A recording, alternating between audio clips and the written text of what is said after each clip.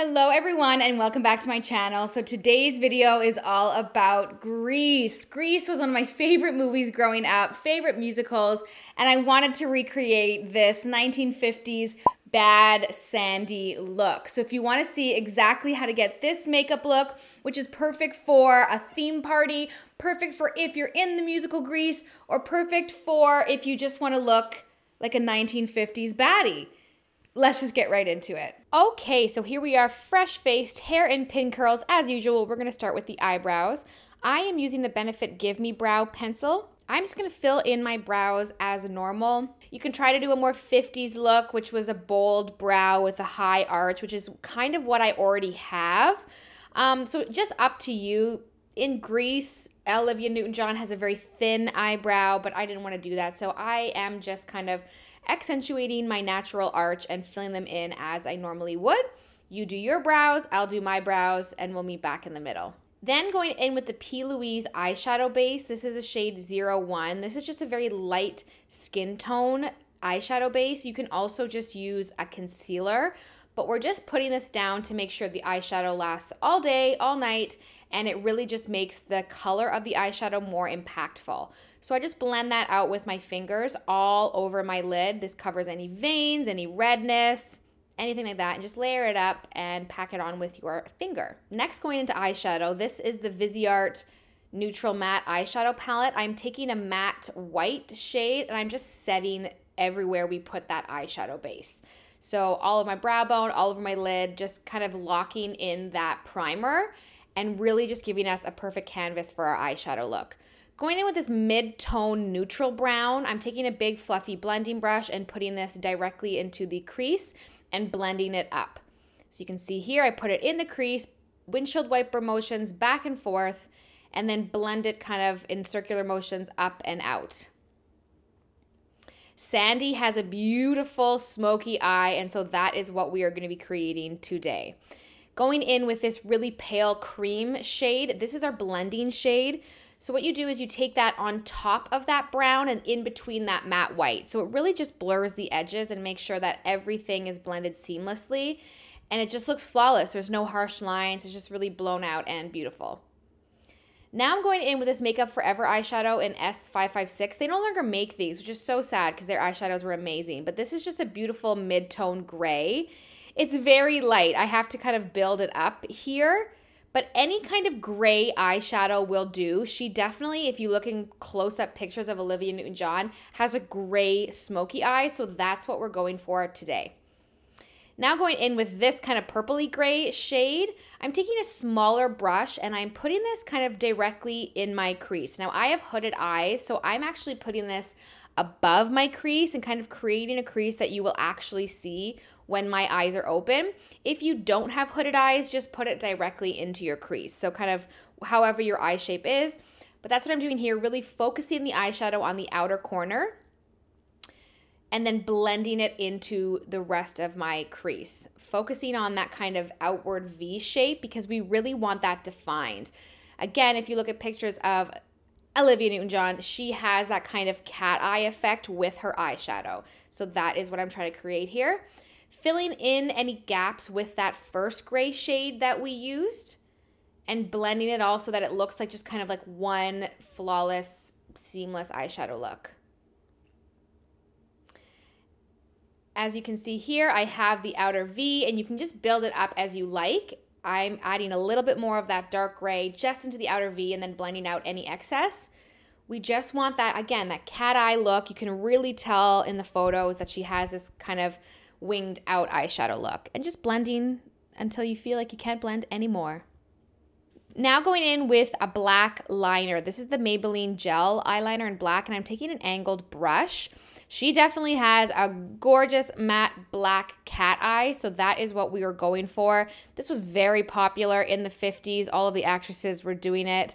So I'm just starting off in the inner corner of my eye, doing little strokes just to kind of get that as close to the lashes as possible. And then I'm going to go in and do the wing. So here I go. You can see I turn my brush the other way and go for my lower lash line and draw a line out towards the end of my brow and then fill it back in. So I turn my brush each time You can also use a liquid eyeliner for this, whatever lets you get that cat eye, but she definitely had a bold, strong wing, so this is what we were going for.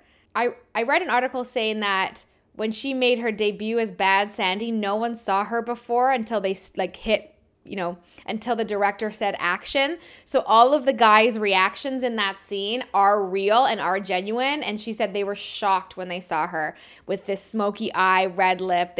All the guys loved it. So just take your time with that and create a nice wing. Here are both of my eyes done, nice thick wing. Now I'm going in with a makeup wipe and just wiping off any excess. This is where you can also really finesse that wing and make it really, really sharp.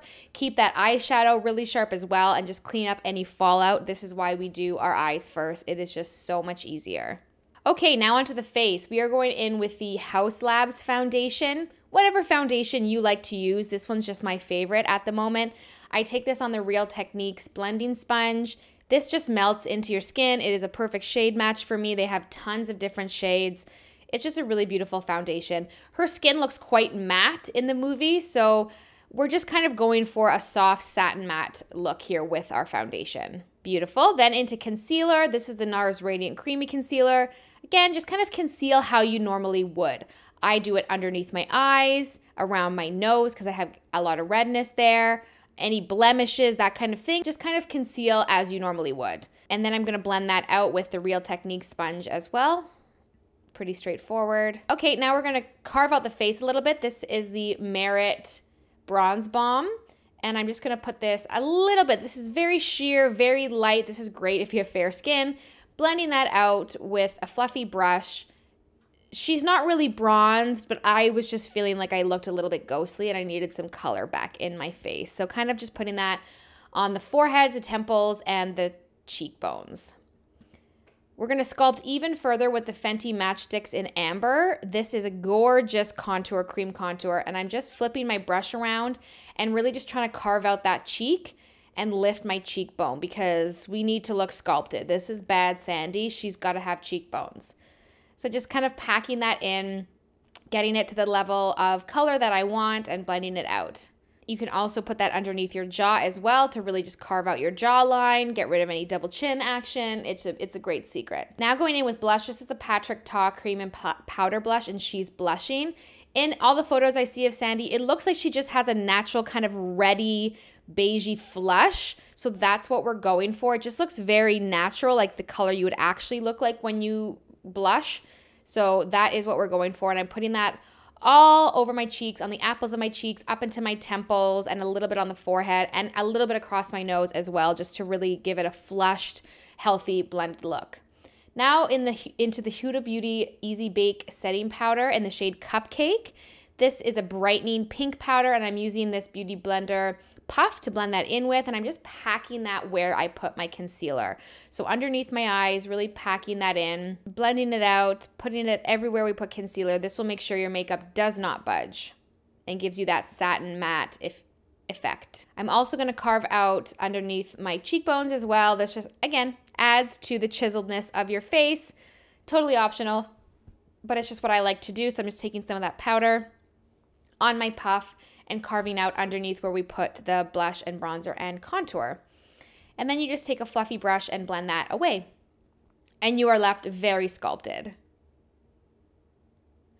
Back into the eyeshadow palette, taking that neutral matte, I'm just going to put this underneath my eyes, just really blend that out as our first shade. We are going to be doing a really cool double eyeliner on the bottom, so this is just to prep for that. And then same idea, taking that darker gray and blending that out as well. We just want to mimic what is on the top of our eyes onto the bottom of our eyes, so you just kind of follow the same steps. Then we're going in with the black matte eyeshadow and a tiny, tiny eyeliner brush. And I'm going to just kind of put this directly into my lashes, just like a really thin line of this black eyeshadow. And then we're going to work on a double wing. If you look up close-up photos of Olivia, she has this awesome double wing, which is so 50s, so Marilyn Monroe. So we're just doing that today. So I'm flipping my brush around and I'm just mimicking the same line on top, but leaving a little gap in between the two wings. Then I'm just going to take a little Q-tip and some makeup remover and just kind of finesse that a little bit. You can really just go in, fix the line, make it thinner, make it a different direction, anything you need to kind of just fix that up, but it should look something like that. Then I'm taking the NYX white eyeliner pencil and I'm gonna put a white line, oh, careful here, in between those two black wings. Again, you can really see this if you zoom in on pictures of Olivia. It's just a really awesome look. Marilyn Monroe used to do this. And there we go. I'm putting it in my waterline as well. This just gives you that bright doll-like look. And it's just, I didn't even realize Olivia had this until I really looked at the photos.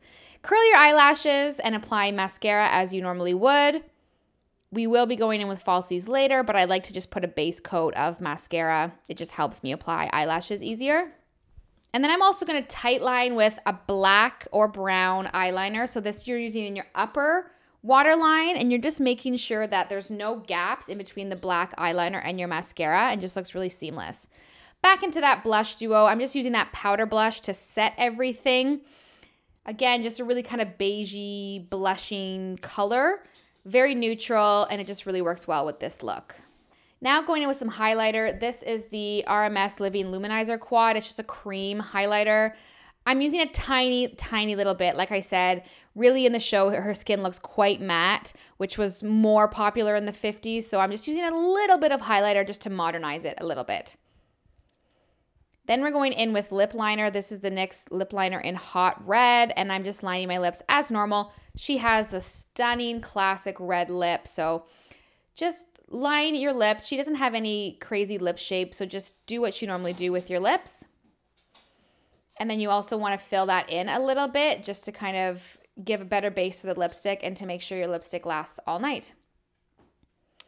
This is the YSL Rouge Pour Couture lipstick in 01. It is just a true red. It is not too blue, not too warm. It is just a bright, bright red that is not matte. She definitely has a sheen to her red lips, so we don't want anything too matte, although it would work as well, but I just like a little bit of that shine. Now we're going to put on some falsies. These are the Ardell Demi Wispies. Such a classic, just fluffy, fluttery, and just really, really emphasizes the eye look without taking away too much of it. Oh, I'm going to highlight a little bit. This is the Dior Universal highlighting palette on my inner corners of my eyes, just to kind of make them pop. And this is the finished look. I really hope you like this tutorial. Please leave in the comments down below other musicals or movies you'd like me to recreate, and I'll see you in my next video. Bye!